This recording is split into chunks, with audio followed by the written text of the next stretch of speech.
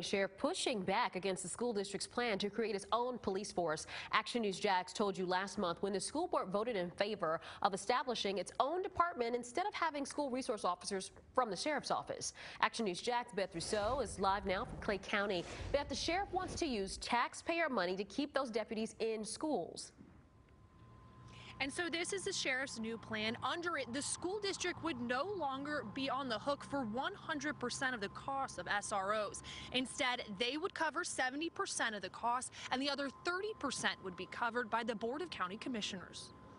Secure school campuses are a top concern for Stephanie Schwake and other Clay County families. I have a 14-year-old brother who goes to Middleburg High, and I do worry about him a lot. Action News Jax told you in February when the school board voted to create its own police department, which board members say is more cost-effective than having a school resource office from the sheriff's office on every campus. Now Sheriff Darrell Daniels is proposing the district only pay SROs for the time they're working at schools, and the county commission absorbed the rest of the cost. They're only getting 70% a year in services from the SROs.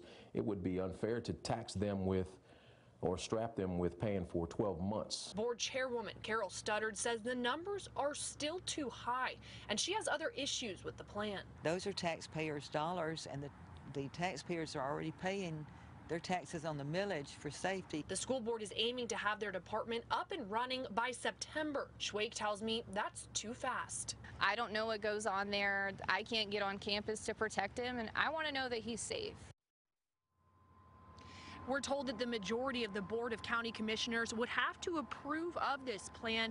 Meanwhile, Studdard says that the school district has already sent their plan for their police department for FDLE for approval. We're live in Clay County this evening. Beth Russo, CBS 47, Fox 30, Action News Jax.